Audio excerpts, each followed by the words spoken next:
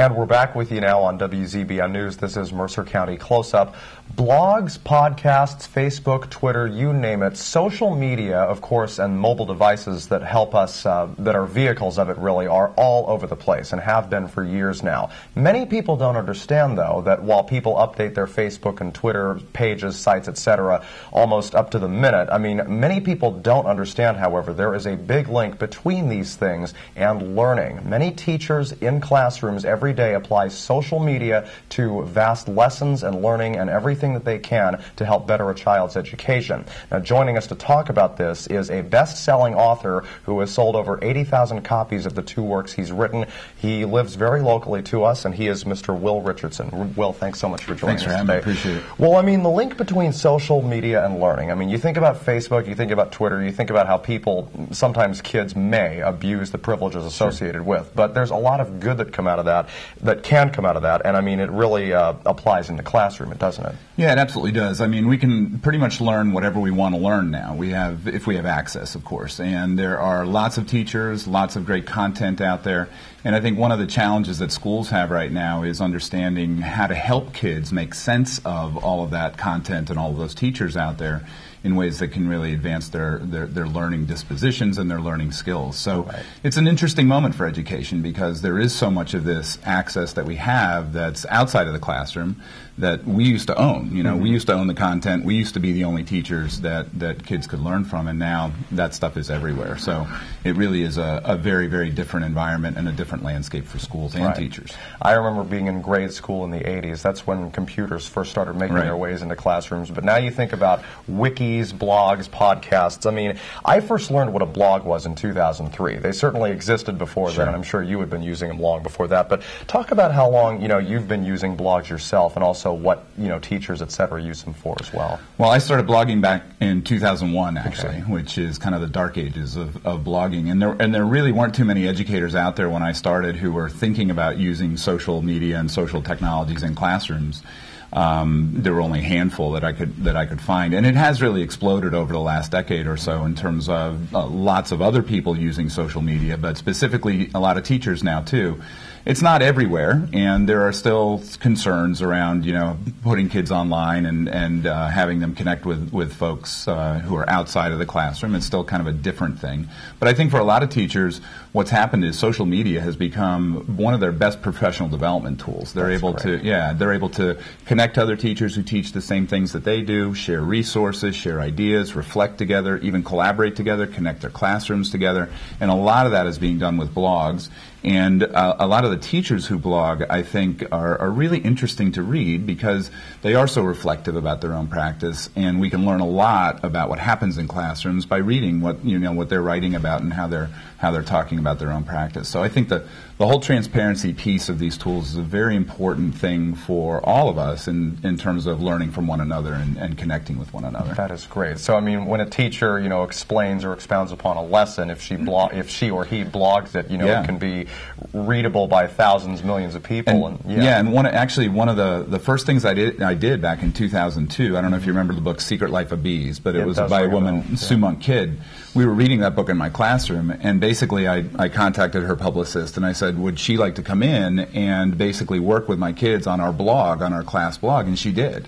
And it was a great experience for my kids. They probably learned more about that book from her than they would have from me or from what happened in the classroom. So that type of, the ability to bring people into the classroom in that way, I think, is pretty powerful. Yeah. I remember it was about 20 years ago, certain parents out there would be concerned if teachers would allow the use of calculators in math class. But I mean, it is, calculators have been out a good 15, 20 years already. It's good for people to be able to be with the times.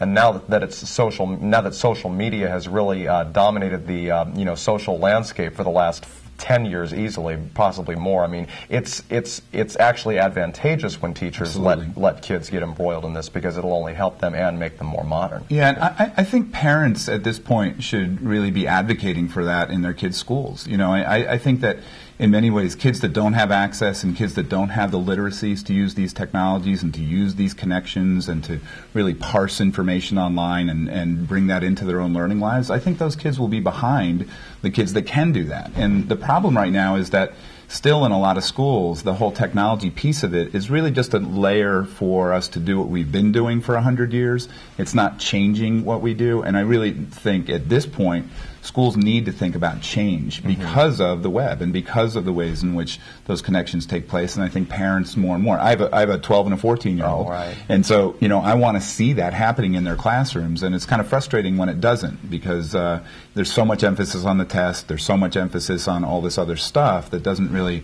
kind of encompass these technologies in any clear way. But really, this is where our kids are going to live. They're going to have these connections. They're going to have these technologies. And we need to help them become fluent at them and literate with them, and really use them in, like I said before, in powerful ways to learn. Absolutely. Well, the books that you've written on this subject matter definitely go into it. One that came out not too long ago, Personal Learning Networks. You can find it on Amazon.com. It's not available in bookstores, but it's one of the ones that has sold thousands of copies. Also, the one that Will wrote just this past August, it came out, called Learning on the Blog. I mean, what comes to my mind is the expression "on the ball," but of course, being on the blog nowadays, very helpful. It keeps you very modern. I mean, this is the book really where you go into a lot of the things where, blogging and learning really come together. Yeah, actually, those are posts from my blog from the last 10 years, selected posts that really capture the bigger themes around change, around transformation, around individual learning, around the challenges and the opportunities that schools have.